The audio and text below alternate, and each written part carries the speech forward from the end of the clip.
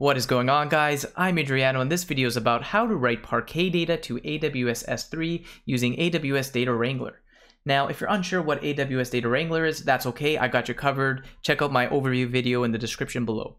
So to get started here, we're going to import AWS Data Wrangler library into Python, and I'm just in my Jupyter notebook over here.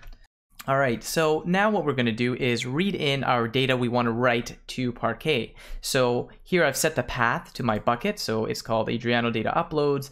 I've also set the object directory under that, and now my third string here is just combining the two to a full S3 path. So now I'm going to be using the AWS Data Wrangler read CSV to get my data that I want to write to Parquet. Now, if you want to deep dive into this function read CSV, check out my video in the description below as well. All right, so I'm just going to run this function to read in my CSV data into my Jupyter notebook here.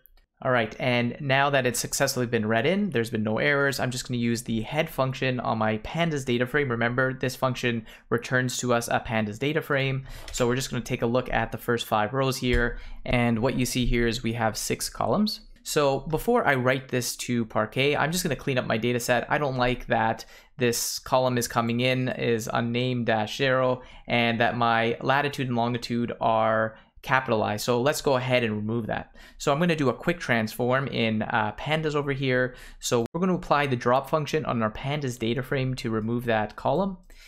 So then we're going to pass that new data frame just created, and we're going to apply a rename function on our pandas data frame to now rename latitude to be latitude with a lowercase and longitude as lowercase as well.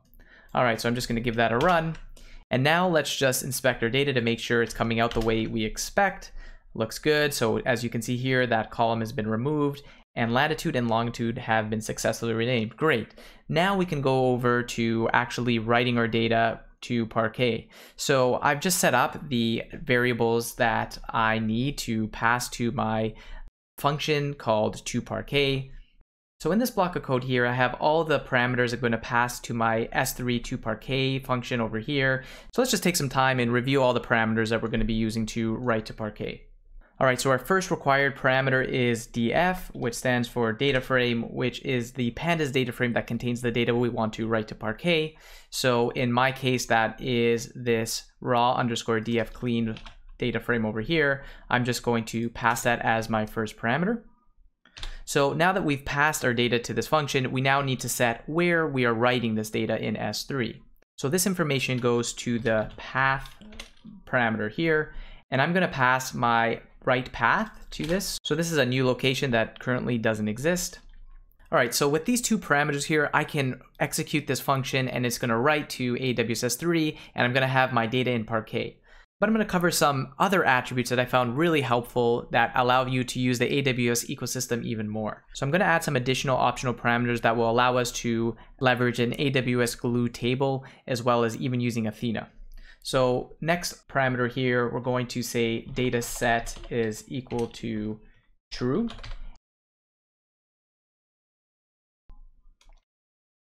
So by making dataset equal to true, this will store our dataset as a Parquet dataset instead of just ordinary files. All right, so the next function I'm going to add is called mode, and I'm going to make that equal to overwrite. And what overwrite does is if I run this function multiple times, it's going to overwrite the entire dataset. Now, you can also use append if you just want to append data, or you can also set this to overwrite_partitions to overwrite individual partitions instead. All right, so the next parameter is database, and I'm going to make that equal to default. So this parameter is the AWS Glue database that you want to write to. So if you want to know where to find that, if you go to the AWS Glue console over here and then go to databases, you can see the list of databases that you have. All right, the next parameter is going to be table, and this is the name of the Glue Athena table that you want to create. So I've given this a name called animal locations cleaned, so I'm just going to pass that to this parameter here. And next, we're going to define the column types. So that is going to be the dtype parameter. And you can see I've already created the dictionary of Athena/Glue data types to be cast. So we can see that ID is going to be an int, animal a string, lat and long are double, and date is going to be a string. So I'm just going to pass that to the dtype parameter here. When you're creating a new table, I like to pass a description of this table name. So I'm going to add the description parameter, and that's going to be the location of animals around the world. Actually, just noticed a small mistake I made here. It's just supposed to be a string. So now I'm just going to pass that to my description over here. And the last parameter we're going to add for now is going to be the column comments. So this parameter adds the column comments associated with the column names that we're adding to our table.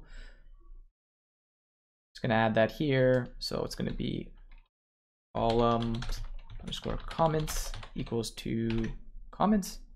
If I didn't make any mistakes, this should work. So let's just go ahead and run our function here to write our Parquet data. Oops, made a little mistake here. So I just forgot to add a comma here. All right, second time's a charm, right?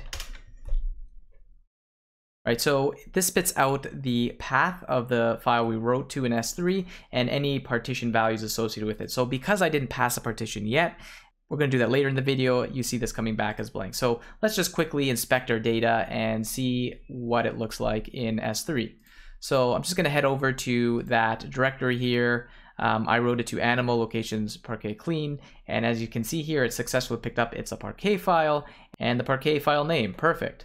So let's just also check to see our glue table was created successfully. So I created it to the default table here, and now we successfully see our table. So you can see that we have the comments that we passed, the data types, and the column names. So now that we have our AWS Glue table and our data in Parquet, we can actually query this serverlessly through AWS Athena.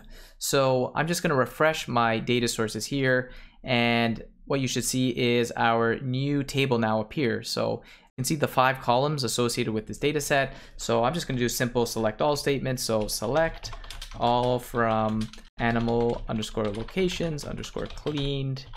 And now I'm just going to hit run query. And now we have data. So not only have we successfully written our data to S3, but we can actually query it with AWS Athena as well. All right, so maybe you want to add a partition to your data set. How do you do that with that function? Let's cover that in the next step. So as you can see, I have a date column, and there is a date for every single animal in my table. So I'm going to use that as my partition column in the function. But before we do that, let's just quickly go and delete our existing data that we've created.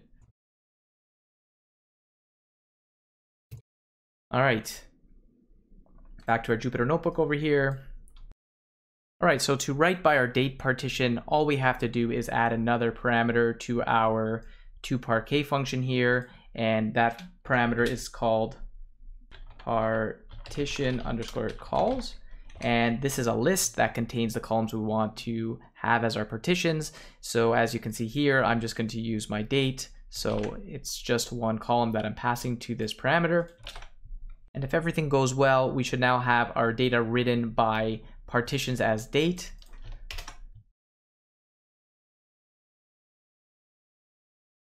All right, good, it worked. So now you can see that we have a lot more paths being outputted because there's now a path for each date. So let's go ahead and check out what this looks like in AWS S3. So my console here, I'm just gonna go back to that directory, and now what we should see is we now have partitions by date. So within each one of these, we should have a Parquet file. Yes, we do. And you can see that it was modified today. And if we go over to the Glue console to see what our table looks like, I'm just going to click on that new table again that we just created. And as you can see here, now our date column now has a partition associated with it. Great, so now we should be able to successfully query our data in Athena by our partition. So now, as you can see, my last query that I ran earlier was around 200 kilobytes. So let's just add a where statement and say date is equal to 10301. And now if this works successfully, you can see that we've utilized our partition and we've scanned in a lot less data. Now this might not seem like a big deal because my data set's really small, but imagine my data set was terabytes in size. You know, by querying by this partition, I could actually save a lot of money because I'm querying a lot less data. So if I just quickly refresh my Glue catalog table, you should now see that partition has been added to the table name. Alright, so I hope you found this video helpful and you now know how to write Parquet data to AWS S3 and even querying this data set with AWS Athena. Thanks so much for watching, and if you want to support me, please like this video and subscribe to my channel. See you next time.